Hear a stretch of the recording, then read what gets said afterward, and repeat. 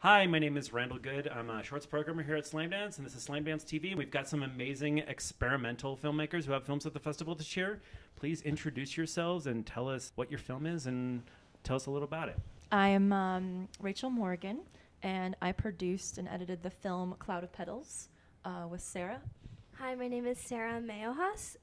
Cloud of Petals started as an art project where I got 10,000 roses and had 16 temp workers in the former Bell Labs picking and photographing every petal. And we got a data set of 100,000 images and then applied a machine learning algorithm to create new digital petals. My name's Chris Bishop. I made a short experimental film about news media and sort of news fatigue in a way, but not just news media, but commercial media at large, and sort of imagining that as an inhabitable space and the challenges that I think many of us are contending with in that space. Hi, I'm Caitlin Craggs. I made a film called Are You Tired of Forever? It is a piece that came out or was birthed out of a frustration as a filmmaker with the fact that I only had two senses to work with, or two senses to exploit, that being the visual and the aural, and a desire to engage a fuller sensorium in my viewers. And then lots of other stuff sort of came out of that, but it's kind of just like a long montage. I imagine that there's probably more than a few viewers who maybe haven't encountered work that is considered quote-unquote experimental before. And sometimes people ask me what it means in the festival, and it's a tough thing because categorization is weird and we don't like it, but we don't like sort of like separating things out from each other. But we also want to create a home for some work that is like really non-narrative and is really kind of not about storytelling, but is about something different than that. And I would love to hear you guys just talk about sort of how you conceive of quote-unquote avant-garde or experimental filmmaking, and kind of how you think about that relating to the film that you have here.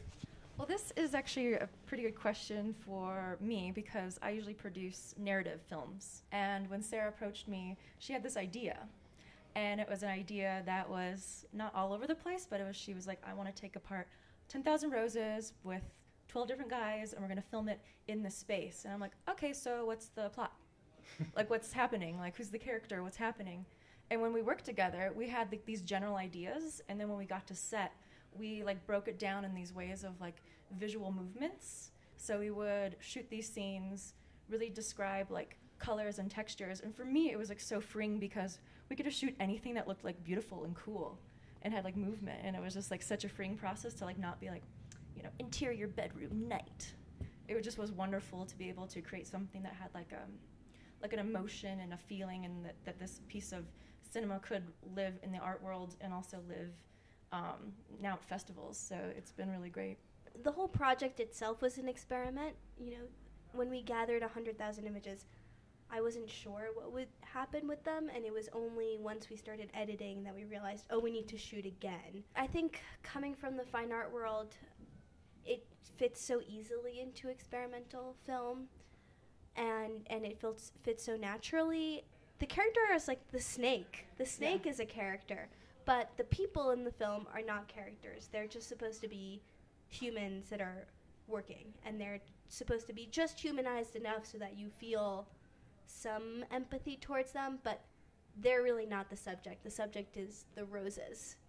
I think there's something in that and not knowing that's related to the cloud of definitions that maybe I think about when I think about that term, experimental. There's an exploratory element for me that's core to it. There's an inquisitive process, non-predetermined approach, which is not to say that there can't be a very specific topic or issue or set of ideas that are being addressed, even though there's a deep history and rich history of experimental film and avant-garde or what have you, are not building on a convention that pre-exists, and more radially and three-dimensionally splintering off in different new hybrid directions. I've never thought of myself as an experimental filmmaker until I got programmed into this festival as an experimental filmmaker. And honestly, I have to say that I might call my work something else. I have been seen as this now, So therefore I am. I guess what I'm trying to say is that to me, yes, there's sort of the as an artist, your approach, your tactic toward making the work can be experimental, and that has its own contextual relevance based on how you've thought about making work before, and you choose to make choices or chances or adapt your method. And then there's the experimental concept of like it is within the context of larger cultural landscape in which you exist, and that changes all the time, constantly, as does your own personal practice. When I think about your film, I think that's not a narrative, because I don't know, there's human forms in it, and there's a person who we don't really see all of at any given time, but there's no characters to follow. There's not a progressive story. I mean, sometimes there's a progression of images, and you can sort of say, I guess that it has a narrativity to it, but otherwise, films like that don't really have a narrative, but are still amazing, oftentimes kind of fall by the wayside at maybe other festivals or out in the world. And there's a lot of value, and all your films are wildly entertaining and sometimes really moving and provocative. And it's we want to have experimental be a place for films like that. And maybe they don't have a place many other places, but we want to be one of them. And then also to think about it too, sometimes thinking about experimental as an adjective, is sort of certain things are kind of experimental. They're really different, and that's how we want almost all the films in the entire festival to be. So you can have an experimental narrative. Yeah, great, that's a narrative. But what about the films that aren't even narrative and that wouldn't even work in that? Yeah. And on that note, I think we're going to have to sign off. Thank you so much for watching Slamdance TV. Please check out all these films at Slamdance or find these filmmakers on the web. They're amazing. They do great work. Thank you so much.